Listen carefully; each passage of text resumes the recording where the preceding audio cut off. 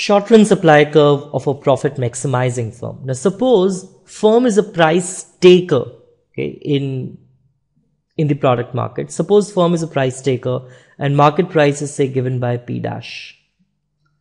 Now what is the demand curve for this firm? What would be the demand curve for this firm? It would be a horizontal line at P dash. Okay, so how much this particular firm is receiving for selling any quantity? The same amount. So for example, you just see this table. Okay, that is, suppose in case if I want to sell 1, 2, 3, 4, 5 units, I can all sell them at 5 units each. That is at $5 per unit. So for example, in this case, what would be my total revenue? My total revenue would be 5, 10, 15, 20, 25. Okay. So how much this price taking firm is receiving for selling any amount of quantity? The same amount. Okay. That is $5. Even if I want to sell more, I'm selling it at the same price. I want to sell less, I'm selling it at the same price. Okay, this shows that this is a price taking firm. Now, what is the extra revenue this firm is making when it sells second unit, third unit, fourth unit, and fifth unit? Just 5. 10 minus 5 is 5, 5, 5, and 5. So this firm is making the same amount of extra revenue when it sells these subsequent, the consecutive units. So you can label this curve probably as P dash equals to MR curve. Okay, let me just draw this curve here. It is P dash equals to MR curve. Fine, this is P dash equals to MR curve. Now let us draw AC, AVC, and MC curves. Fine, that is, how would AC curve look like? How would AVC curve look like? So supposedly if your AC curve is like this is your AC curve.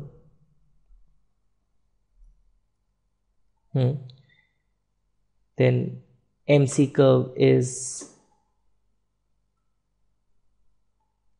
cutting the AC curve at its minimum.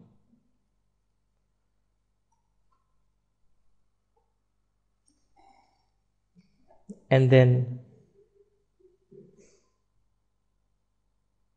there is an AVC curve also, which is cut by MC curve at its minimum. So these are the three curves which you have. Now, where do you think the profit maximizing point is? Where do you think the profit maximizing point is? Profit maximizing point is where this P dash is equal to MC. This is the profit maximizing point. This is going to be the profit maximizing point where P dash is equal to MC.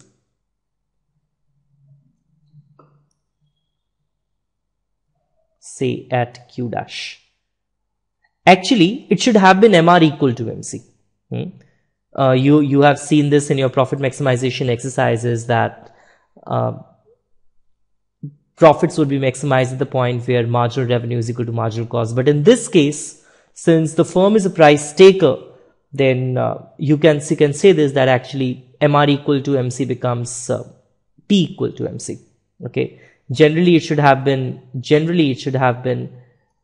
MR equal to MC.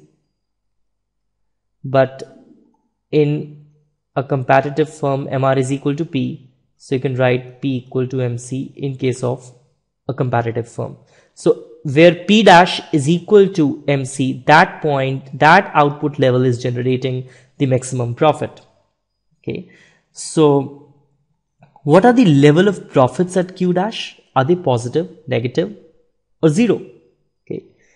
Well, how will you come to know that what is the level of profits? So at Q dash, the firm is generating, this price taking firm is generating the positive profits. How do you know that? That is how much revenue this firm is making. This firm is making the revenue of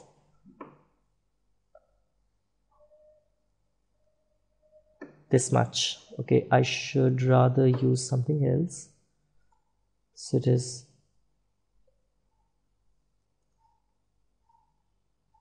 this much is the revenue which the firm is making.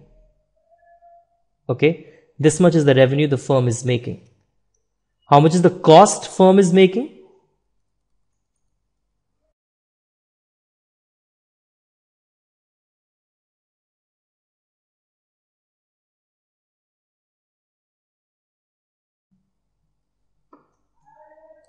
Firm is making this much cost.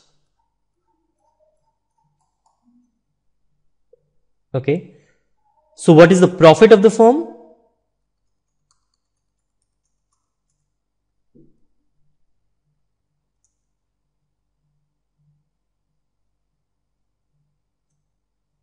Profit of the firm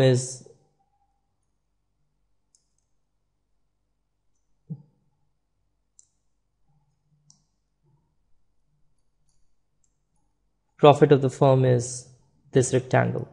Okay, this portion is actually the profit of the firm.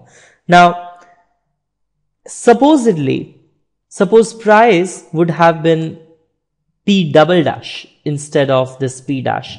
Suppose in case if it would have been below AC, say at this point P double dash, then what is the profit of the firm?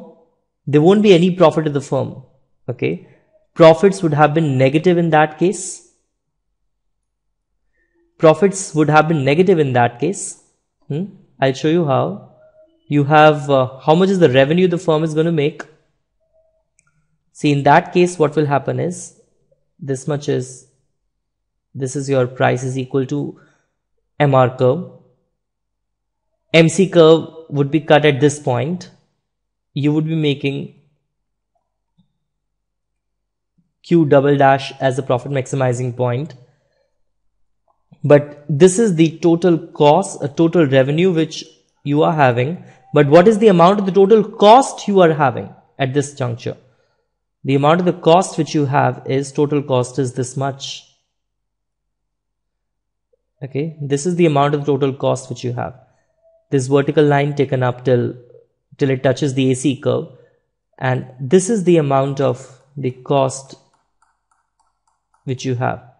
So what is the loss which you are making? Since cost is more than the profit, this is the loss which you are making. This is the loss which you are making.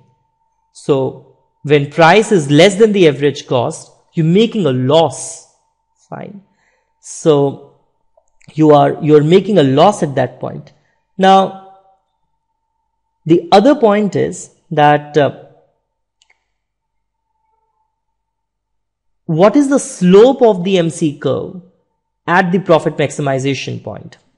That is at Q dash. At Q dash, what would have been the slope of, this is the profit maximization point.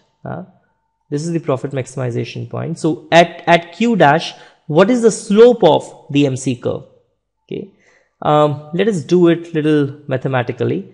That is, you know this, that pi Q is revenue minus cost. So in order to find the critical point, you take the first derivative, which is P minus C dash Q equals to 0, which will fetch you P equal to MC. Now, the point is that this curve, this Q dash or whatever dash you are getting, this would indeed be a profit maximization point. You should have pi double dash Q to be less than 0. So in case if you differentiate it again, you will be getting minus C double dash Q. This minus sign is already there. Now this expression minus C double dash Q, which is the double derivative of pi Q, it would be negative only in case if C double dash is positive. So in case if C double dash Q is positive, you will have pi double dash Q as negative, and your Q or the critical point which you will get from the first order condition would indeed be a profit maximization point. Okay, so what you have gathered from there, that you should have the slope of the MC curve should be positive. Slope of the MC curve should be positive. What happens in case if you have a downward sloping MC curve or your P equals to MR curve, it intersects at the downward sloping MC curve portion. We'll see to that in the next recording, and we'll also talk about that what exactly would be the short run supply curve for this particular firm.